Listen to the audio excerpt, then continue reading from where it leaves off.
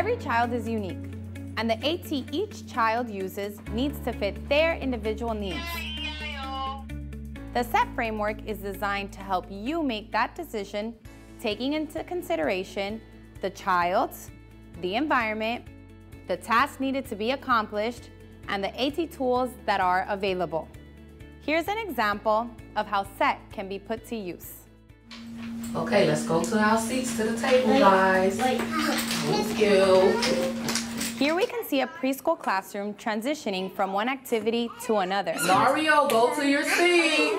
While the teacher's verbal prompt is sufficient for most children, Mario is struggling to understand what is expected of him. There's a constant struggle for Mario and for the teacher, who has to continuously redirect him. Look, we're gonna sit. Mario. I'm an eagle.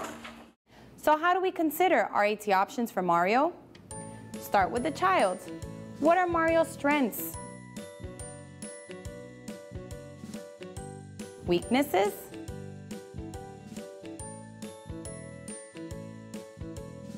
When available, refer to the child's IEP.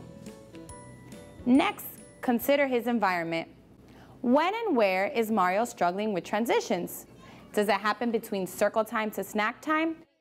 Or between multiple settings such as classroom to the playground?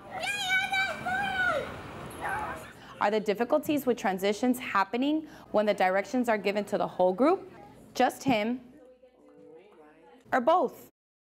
Are the environmental arrangements in the room making it easy for Mario to understand where he needs to go from activity to activity?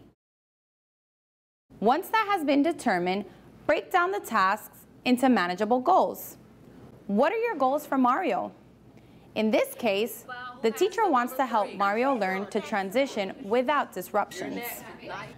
Does Mario understand what's expected of him when he's transitioning from one activity to the next?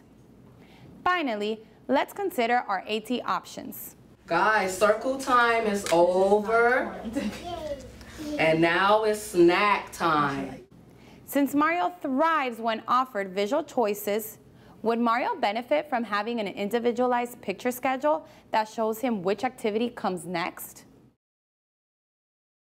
Or use a visual timer to indicate when activities are finished? It's time to stop. Maybe the teacher could offer an auditory cue, So snack time. such as a repetitive song or ringing of a bell, to alert the children and Mario it's time to transition from one activity to the next. Also, given Mario enjoys socializing with peers, the teacher could pair Mario with a buddy who's good at following directions to model what's expected during transition time.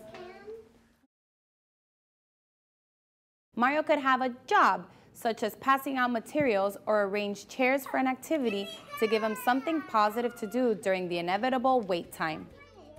Or maybe show clearly labeled pictures all across the classroom marking designated areas where the children need to go. Once we choose which AT tool to try, it's important for the teacher to keep track of what's working or not working so the AT plan can be adjusted as needed. Time to go outside, so we're gonna stand up and make a line. Remember, AT consideration and implementation is a fluid process that requires trying it out to find out what works best for the child.